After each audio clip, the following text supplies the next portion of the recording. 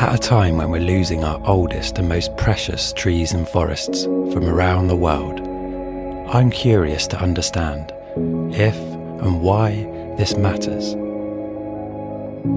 to all of us. Welcome to the Meaning of Trees podcast. I'm Tom Hill, and it's here that I meet with people from all walks of life to explore the answers to one essential question. What do trees mean to you?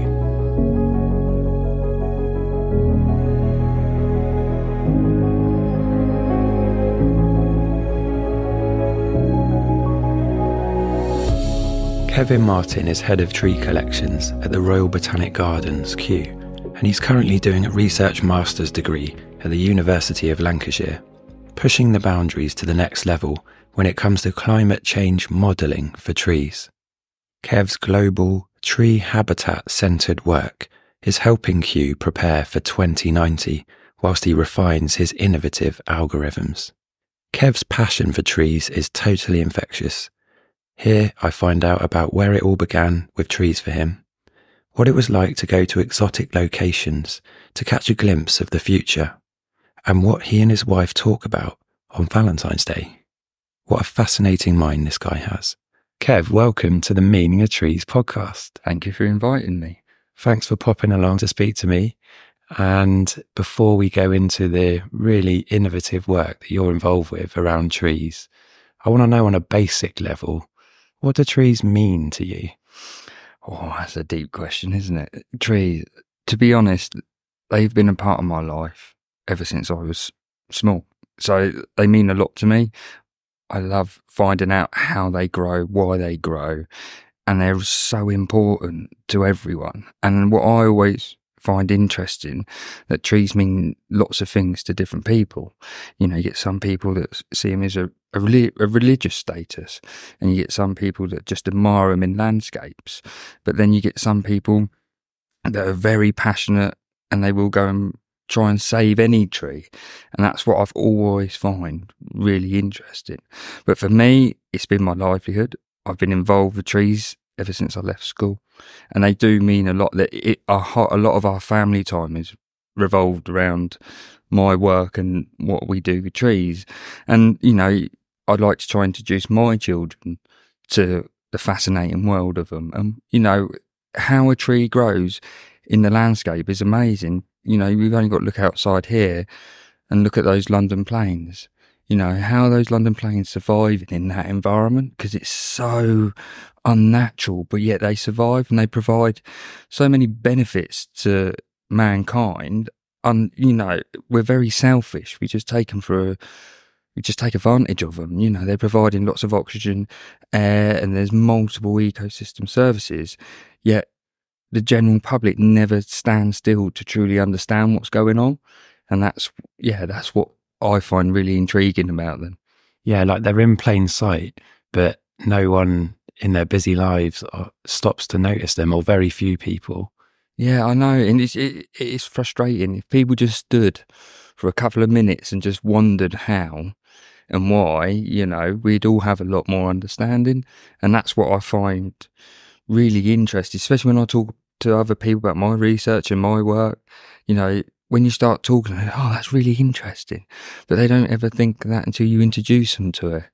And I just find that an incredible thing, really, and a privilege, really, to manage the trees that I do at Kew, and it allows me to do the work that I do. You know, we're all very privileged to be able to try to understand more and how we can try to communicate that with the general public. And I think things like this are amazing because it's starting to get that communication piece to the general public, because a lot of them are blind to it. And I think as tree professionals, that's going to be one of the biggest roles we have as we move forward. Yeah, it can bring such a richness to people's everyday lives if they do look into it. And I'm curious to know, for you, where did that spark begin? So were there people in your life that helped to create that spark or nurture it? Or what are the earliest trees you have fond memories of? Yeah, so for me, I grew up with it. My dad was a tree surgeon, so I've been around trees and working with trees since the age of 3. I suppose. 3 or 4, I used to go and watch Dad work on trees at the weekends when health and safety wasn't like it was today. But yeah, so I used to go and watch Dad. There's photos of me at home, and I can always remember Dad doing some work in someone's garden. I went there with my little lunchbox and I watched. And that's where the true passion come from, was going with Dad and watching Dad do the work. And then he would explain different things to do with trees, how they pruned them, what you should be doing. I remember one thing he showed us to start with was lightning strikes and the scar that it leaves, and things like that. So yeah, my whole career really, it's from my dad. I just was obsessed with it, and I can remember, in the garage at home, he had all his climbing kit, and I was just fascinated by the climbing kit and the chainsaws. And when he was like fixing saws, because one had broken down, especially the old steel O2Os, I used to go out and watch him and learn. And yeah, I was very obsessed with it from a young age. And all the time I was at school, I didn't want to be a football player, rugby player, or anything like that. I just wanted to be a tree surgeon, and that's what I wanted to do. So it's been a real lifelong passion for myself. Where was it that you were seeing these trees and your dad was working on them? So I grew up down in Hampshire. So it's all around Hampshire where I grew up. But even, we've always had dogs as a family. So we used to go out on lots and lots of dog walks and things like that. And Dad would show us stuff. And, I can remember by the time I went to Sparshot College, when I first studied and did national certificate in arboriculture, by that point, I knew a lot of tree species. I can remember one of our tutors, Ian Coolin, he was walking us around the campus. He goes, "I bet none of you know what this tree is." And I was like, "I do." He goes, "Nah, you've never seen this tree." And it's a ginkgo. And I knew it straight away. He's like, "Oh, how have you known that?" So, I was very lucky. And, Dad used to encourage me to look at books and that when we used to try and find, we saw a tree that we didn't really understand what it was or didn't know what it was. We had tree books at home, and I would go back and look it up. And I suppose that's where the curiosity really started. So moving on to climate modelling, and to some people those words might bring up ideas of swimsuits or posing, but actually it's a different kind of trunks and shoots that you work with, isn't it? Yeah, so it's a real complex subject. It's new really when we start looking at landscape trees and a miniature. Been used in ecology for many years, since the 1980s. So when we look at climate modelling now, we use future scenarios. So there's lots of data released through something called BICLIMS, so World BICLIMS, which is a big data set that uses multiple weather stations. And what they do is they take that data globally, and then they look at the projections, and they release these data sets into raster files, and then we use them to then start building future models. So that's what I work in. But what we do then is we then blend it, I suppose would be the best way to describe it, with species observation data. So like the tree behind you there, someone would have seen that tree out in the wild and put a GPS point on it, and that goes down into an observation, and they're loaded up onto a big global data set. So then we can look at all the observations of all those trees, and what we do then, we mix them up with the climate data, and then we can look at each kilometre square where we know a tree's been observed, and look at that climate. And what we do is we then look at future climate for the area that we're looking at. So for me, it's Kew Gardens. So I can look into the future under different model scenarios and look at what Kew's climate will be in 100 years' time.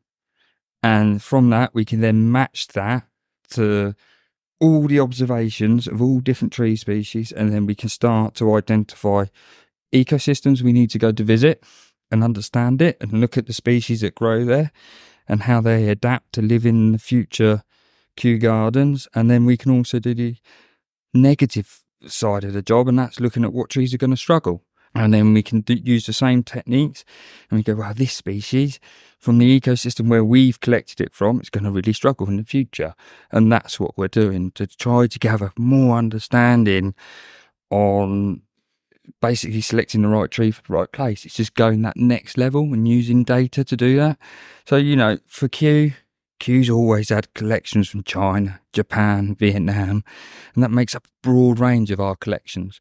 Now, when you look at that in an ecosystem, it's very warm, so they can deal with temperature, but it's very wet, it's very moist, and they have a lot of humidity in the air.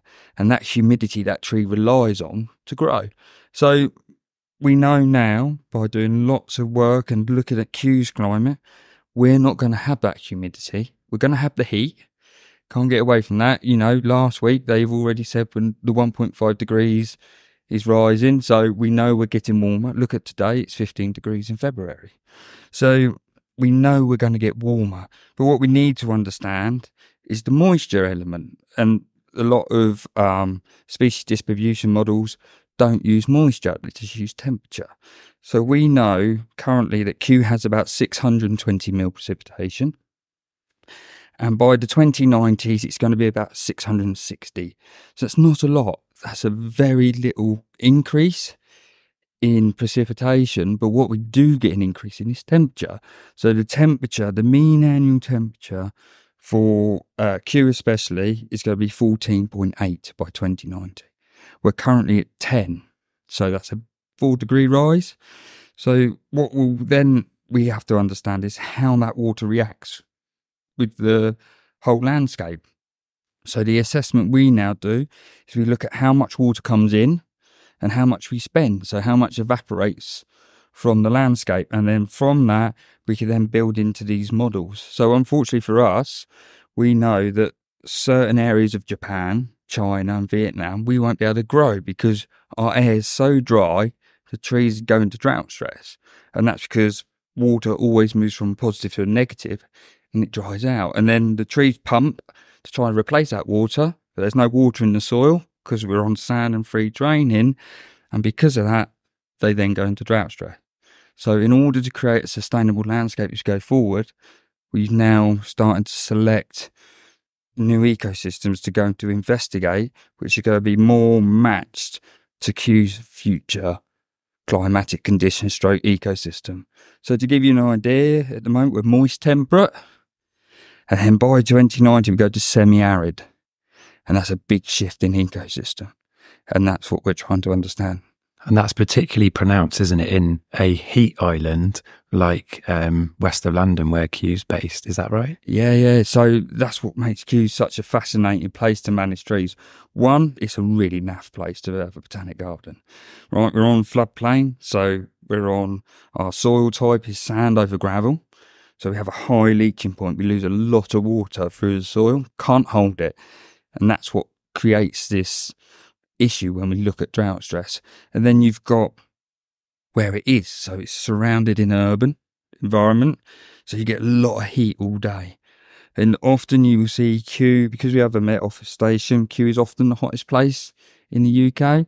And that's because what happens is it gets really hot. We've got such shallow soils. Our grass gets baked off very early. The grass dies very early on in the season.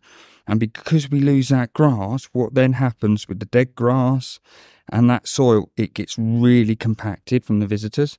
It then absorbs heat. Now, it absorbs heat all day, then radiates it at night. And that really pushes the temperatures up. And that's why Kew is so interested in looking at trees, because it's the perfect thing to look at heat islands and urban trees. Because of its setting and shallow soils, that's why we're so warm and dry. And that's what makes it a challenge, but interesting at the same time, to try and grow and manage trees in that situation. Yeah, the other extraordinary factor is that you've got trees from all over the world. So scrolling back in time a bit, let's have a little think about why and how those plants were brought into that landscape. And can you tell us a bit about the plant hunters from the Victorian times and perhaps what were their objectives and how might they be different nowadays? Yeah, so that's why Kew's one of the most amazing. I always think of Kew as a living library. Rather than just an arboretum, it's a living library. Like you rightly say, we've got plants from all over the world, mainly from Asia. And that was all part from when William Hooker started the Arboretum. So William Hooker, when he became director of the gardens, he built his herbarium first, but then as time went on, he then started taking... So Kew is made up of 3 different estates, and it's all been joined. They're all royal estates, but they've all been joined together. Now, we're getting up to the 1840s, William Hooker knows that William Ayton is going to retire, so he then wants to take the land on that he was managing. So he creates the Arboretum, and this was going to be the National Arboretum. That's what his vision was. And what they did, they then, with the new installed palm house, they then create the 3 vistas, which leads you round. And then he started laying out the Arboretum as on his taxonomic classification, which is the Bethmann-Hooker system. So Kew is led out taxonomically, and that's how it's led out, which is great if you're in a herbarium. Not so much now because of pest and disease and trying to manage it. It's really difficult because you've got all groups of plants in together. So you've got all Fagaceae together, for instance. So, and all Rosaceae over there. So if you've got pest and disease coming, it goes around really quick. But on that side, you can see why they did it at that time, and that was the thinking. So then you had lots of interesting plant hunters go out. The biggest one that's really for trees was Henry Ernest Wilson, known as the Chinese Wilson. He did multiple trips to China. A lot of the plants that we all buy, all the woody shrubs that we all buy in nurseries today, a lot of them come from his first introductions. When he was working for Veitch, he was originally a Kew employee. Veitch were then after someone to go out collecting for them, and Wilson was put forward. So Wilson went on to go and collect lots of plants. So a lot of the plants that we now have as big mature trees have come from Wilson, and that really started to shape our landscape. But Kew's main goal then was to go and find the weird and wonderful. How I try to think of it, it's a bit like stamp collecting. They wanted the rarest ones, and the ones no one else has got. You got to remember, this is the Victorian era, and it's all about innovation and celebrating wealth and look what we've got. And that's what it was. They were like, yeah, look what we've collected and look what we're growing in our landscape. And you had people like William Jackson Bean, who was there recording everything. So he, we all know Trees and Shrubs of the British Isles, one of the biggest references for dendrology. He was writing that up, and he was the curator at the Arboretum back then. So, he was recording it as it come in, and then you had people that were working alongside him to do everything, and they were recording everything. And that's why Kew was such a big hub back then. There was so much material coming in, and yet they were all writing how to manage it as it went forward. And they're really important pieces of text even today. We refer back to them quite a lot when we're trying to understand why a tree might be in a certain place or why the landscape looks as it does. These writings that Bean did were, really important, and they still are. And he had survey books. He had tree survey books where he walked around and record everything. So, for us in our archives, we're very fortunate to have things like that. So that's how we try to understand and piece together what these plant collectors did. But that shaped the whole horticultural industry. You've got to remember, a lot of this went into the trade eventually. And a lot of the plants we all buy today, we all forget they all come from plant hunting originally. And most of the plants we have in our gardens today are Chinese and Japanese plants, and they're very popular. What kind of common names can you put to those? So you got things like the Japanese maple, for instance, all the camellias, the rhododendrons, there's most of the aces that have come through there, there's lots of them. And that's what they brought to us, and they brought colour. Because if we were just to plant English natives, it'd be pretty boring. Everything would be a dull green. There's not many flowers about, isn't there?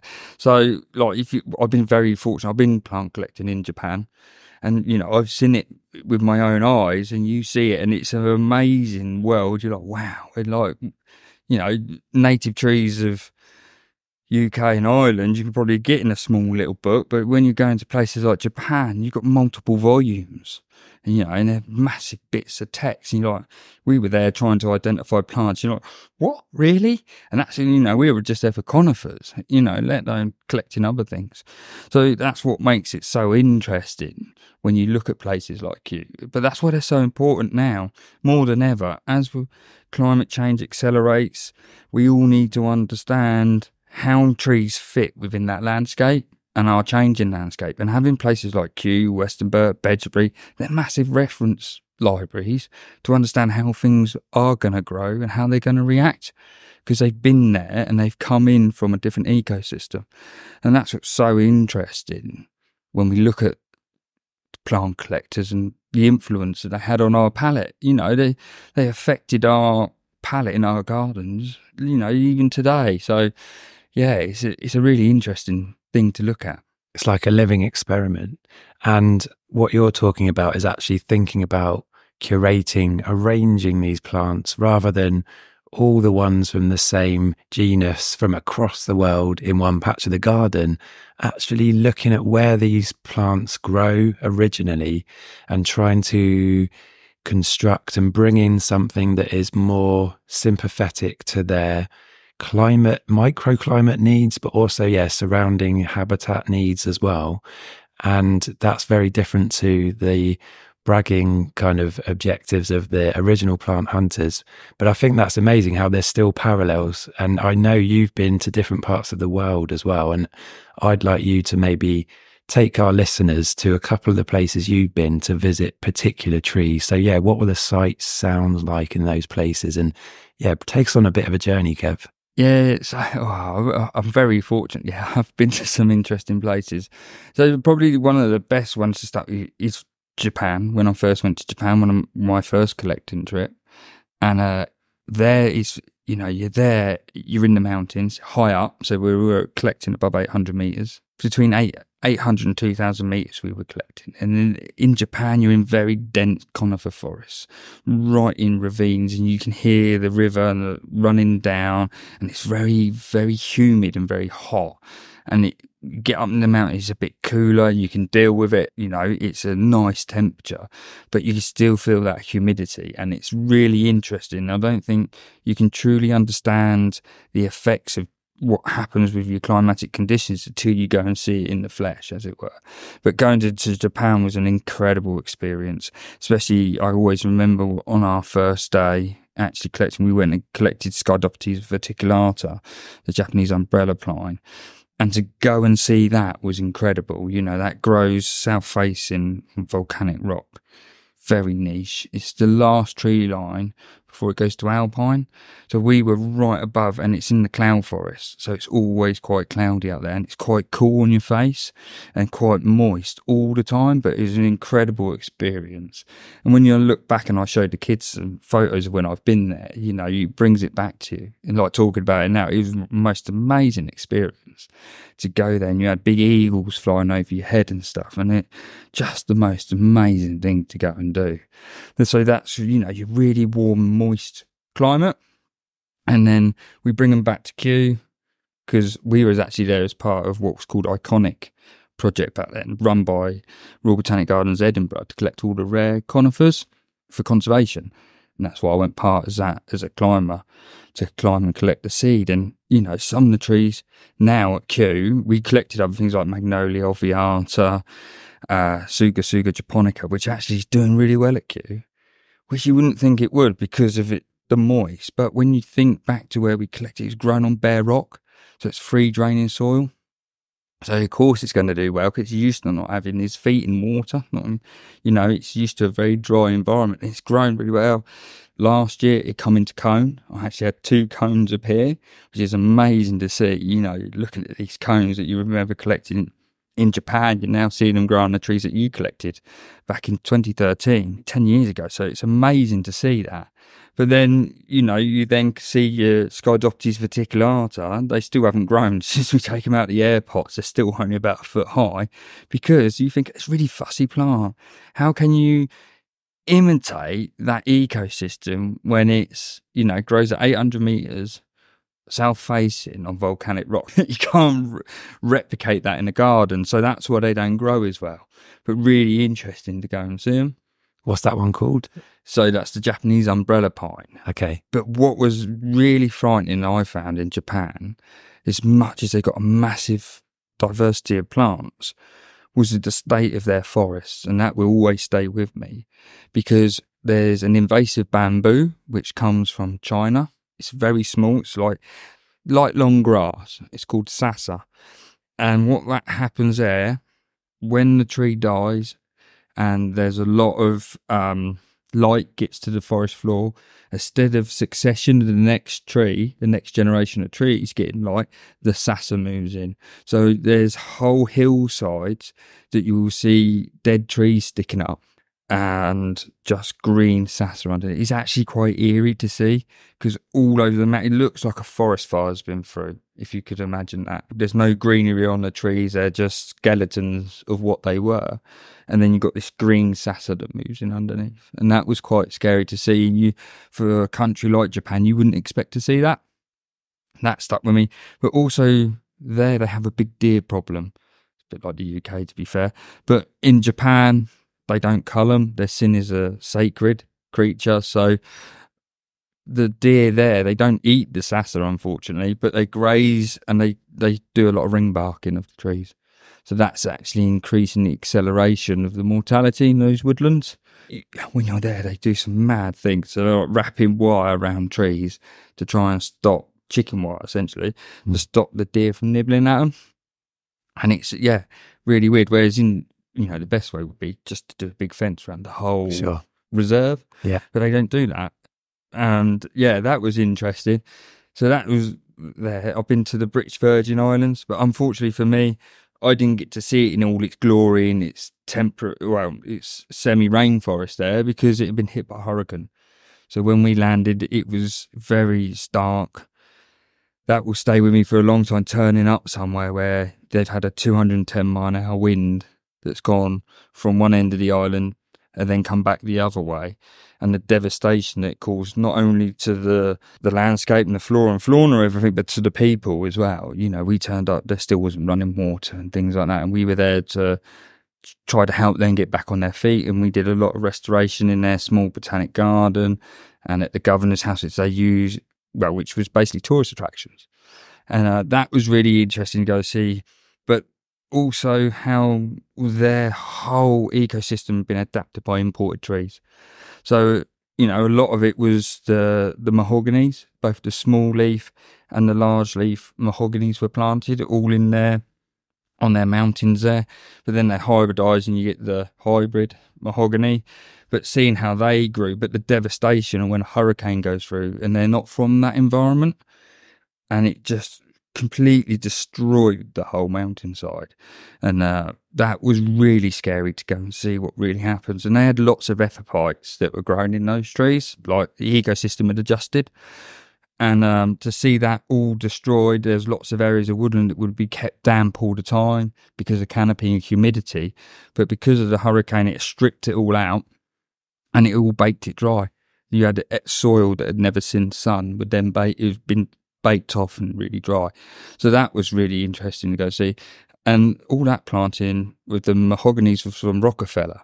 So they influenced the whole ecosystem by planting these mahoganies, which are, really interesting. And then you have the other side of it with the tourist board in the British Virgin Islands obsessed with, because it's in the Caribbean look.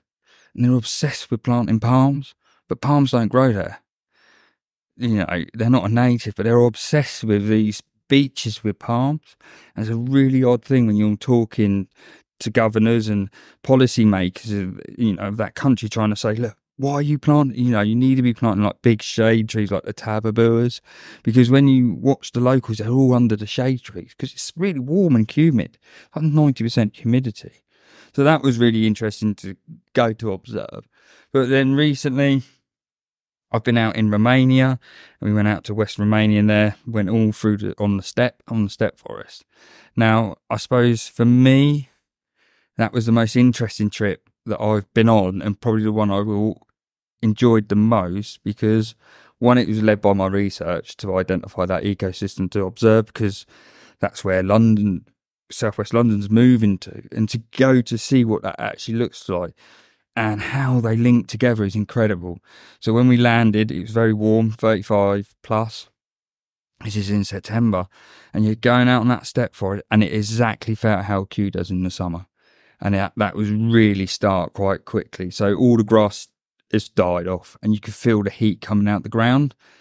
and all the trees are looking very tired. They'd literally had enough of summer. And that's exactly how Kew feels come July, August, when we've had a heat wave and a drought. And that was really quite frightening to actually go, wow, this does feel like what Kew does in the summer. And then you start to realise how well we can do stuff when we look at data. But to go and see the trees there was incredible. You're walking through these forests and it's as if they've been planted, but they're not. You're looking at trees growing on the very edge of their range. So we're looking at trees in such difficult conditions. After this tree line, it goes to plain and it's just grass and small shrubs. And to see trees there, I was amazed.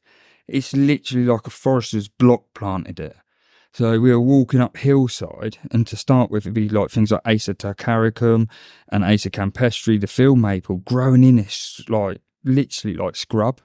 Small trees, and then as you went up you had a few hornbeams that were there. They grow completely different to what we see in the UK. They're quite small trees where they're grown within their means.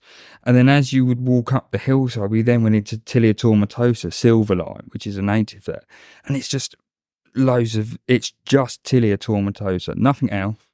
And as you walk up onto the crest of the hill, it just stops. Why they just stopped there? It's really odd to see.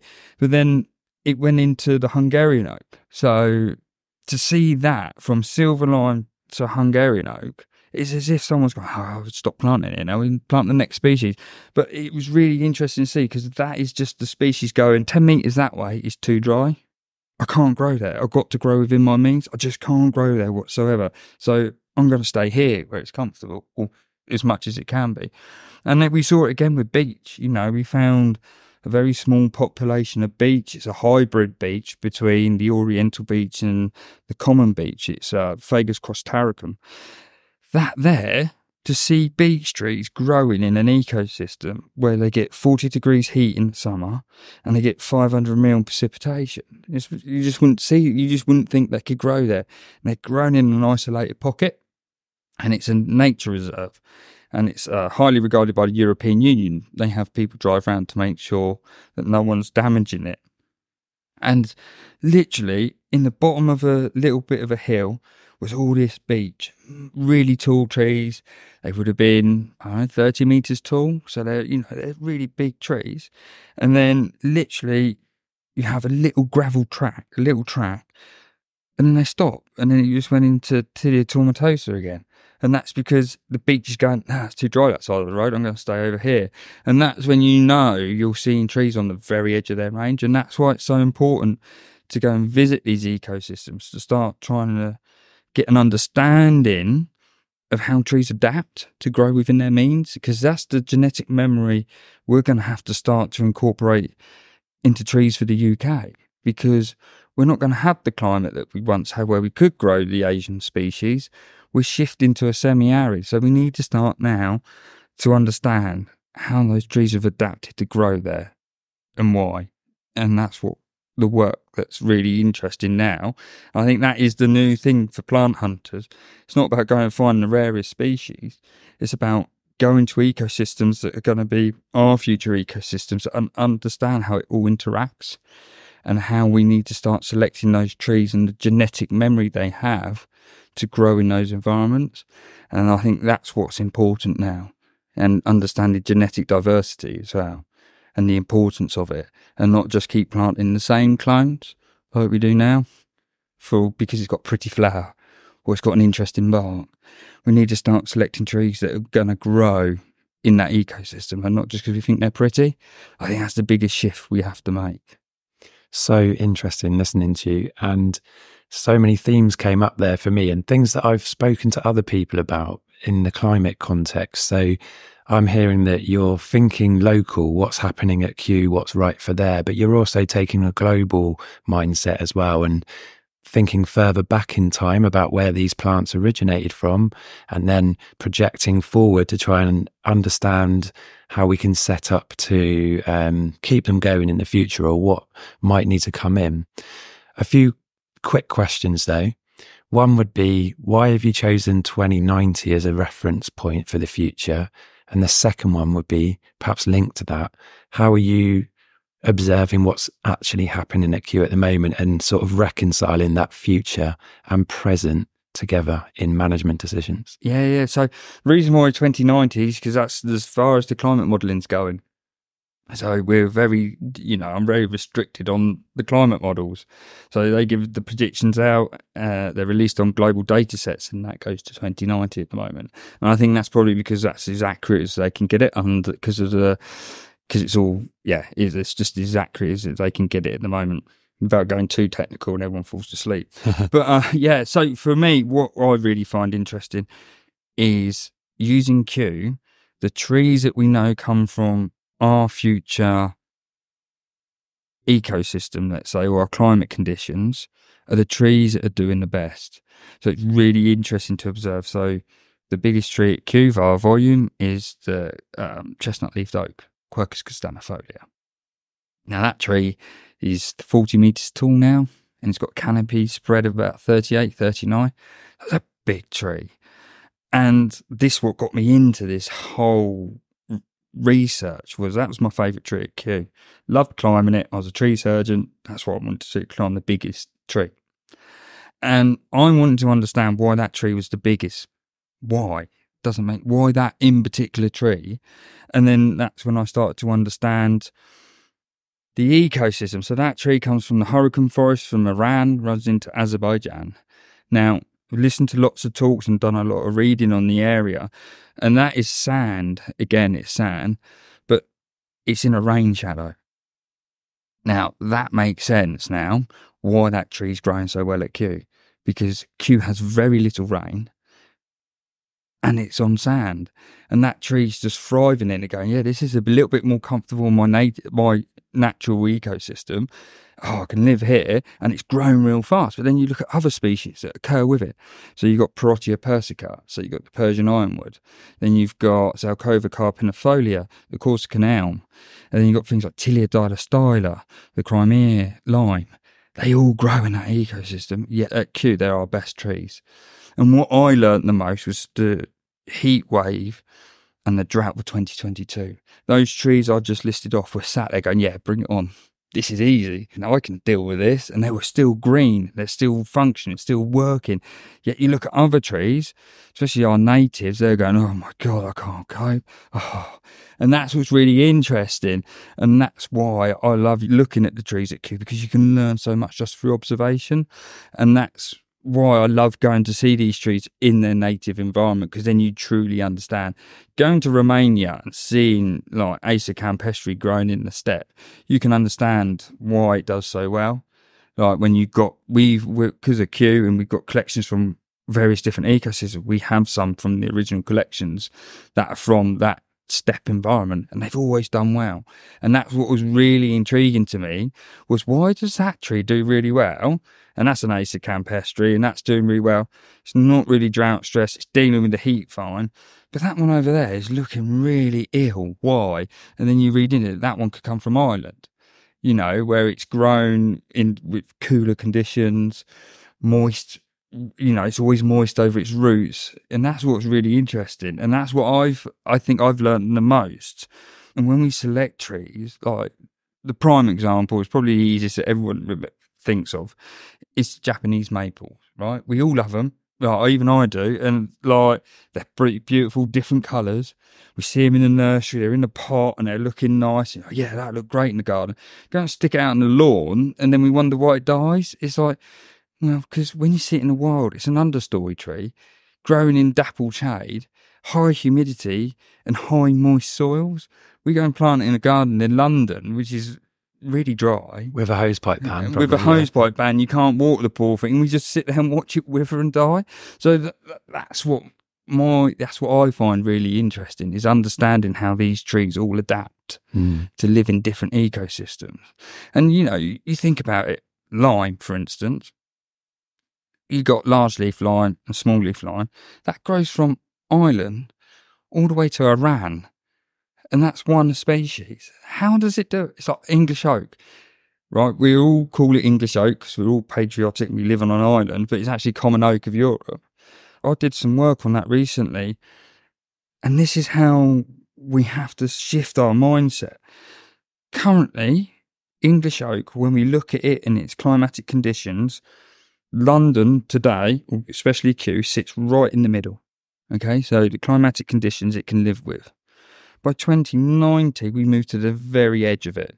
Now, through doing lots of research and statistics and all the boring stuff that I do for modelling, if we want to see English oak growing successfully at Kew, we need to go and get it from Iran, which is its last point it grows before it just doesn't exist anymore.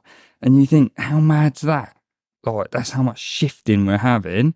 And we've got to, like, we're getting this understanding now. And that's why I think plant collecting for the future is about seed provenance and the ecosystems that we're collecting it from for the future resilience. And modelling just helps us speed that up rather than guessing.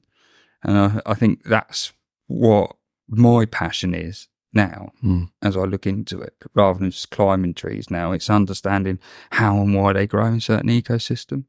Yeah, climate and habitat loss, they can be big things to get your head around, but actually trees can help bring a physical kind of language about what's going on in the world. And thinking back to that time, Kev, when, you know, you were watching your dad at 3 or whatever age you were, and fast forward into what you're doing now, it is a kind of a world away from that, right? And I see you as a guy on a mission to save the world, right? Building a supercomputer to help do that. And yet at the same time, yeah, you know, for your family, what do they think about this all? Yeah, and like, you know what? I've been like, it's really strange. I'm talking about it because it was Valentine's Day yesterday. Not that I'm sentimental like that, but me and my wife have been together 20 years. Been married for 11, but been together for 20. And we were talking about this yesterday. So I met my wife at college when I was trained to be a tree surgeon, and she often turns around and she says, I can't believe the difference to what you do now to where you started. Like, growing up, I just wanted to climb trees. You know, I wanted to climb the biggest tree. I wanted to do everything, you know, work with cranes, work with chippers, loaders, everything. It was all about the job. Big rigging. I loved rigging. That was the one passion as I had as a climber, is give me the most difficult tree to take down just so I could work out the rigging. And, you know, it's how you evolve as a person to what I do now. My mum and dad find it difficult to understand the shift because I've gone from very practical, doing it, like really enjoying that, to like an academic level.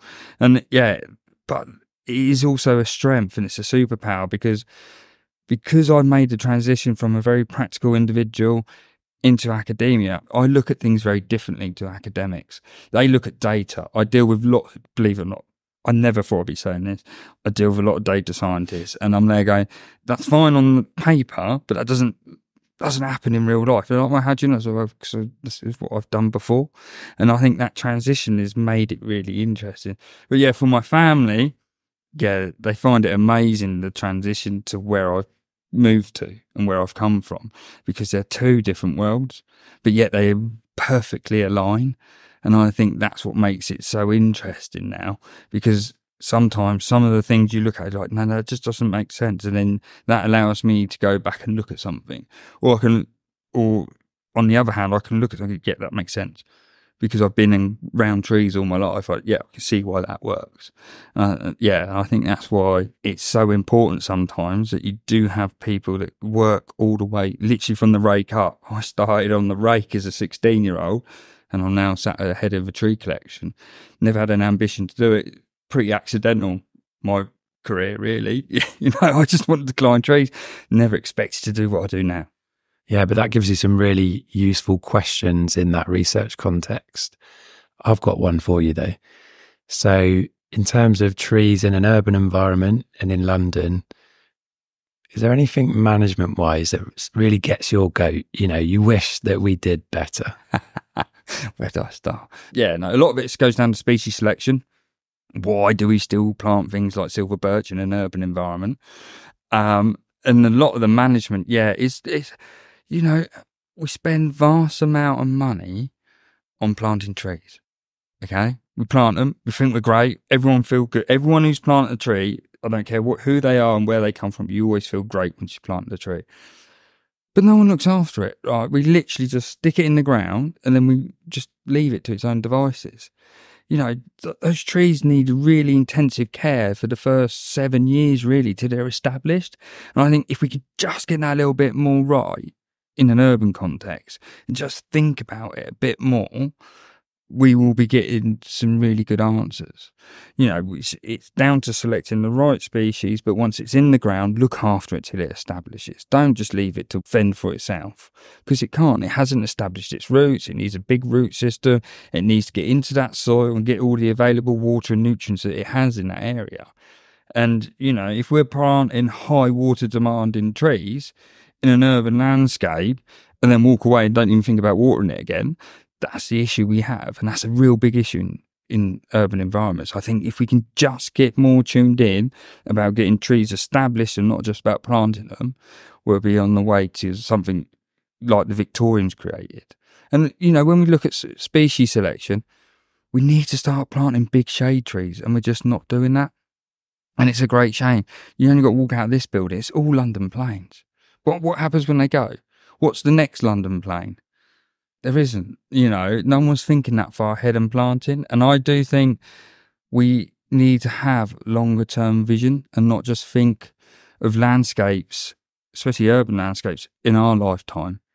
That's the problem we have. We just look at it in our lifetime. And I think we need to have more of a Victorian mindset where they were doing it for the future. And I think that's what really needs to happen. I've just been looking at my questions and I think you've pretty much covered every base here. I do have one last one for you, and Kev, just a big thanks. Oh, that's very kind. I'm always buzzing after I'm speaking to you, and yeah, how you bring this to life. And again, just so glad that someone's on that mission to make sure we get these decisions right and share that learning as well. And I really want to stay close to your work as we go into the future. But my last question is, what would be your final message for our listeners when it comes to trees?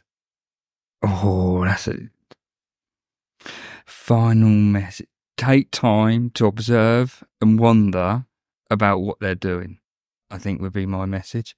Just stand by a tree and just think for 5 minutes what is going on and how the hell is that surviving in a difficult environment, especially in parks, and we all use and abuse them.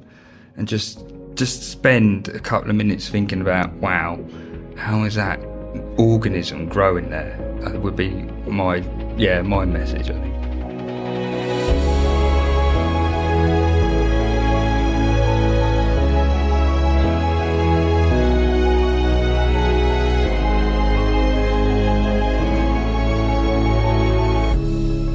You've been listening to the Meaning of Trees podcast.